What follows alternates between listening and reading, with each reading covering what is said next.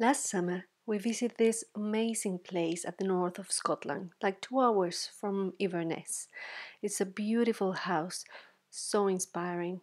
I decided I wanted to paint it, so as soon as I got home, I started with my plasticine, which is my medium, painting with my usual rolls of plasticine to create an interesting texture and experimenting with gold and with other shapes like little balls, spreading, or even carving out.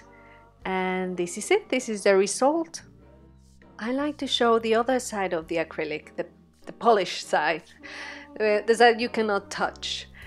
See how interesting the gold and the plasticine look together. I'm definitely going to do that again. So then I framed it in a beautiful pale frame with a transparent acrylic for the background so it can project the shadow. I sent it in a fancy box with a certificate, and that's it.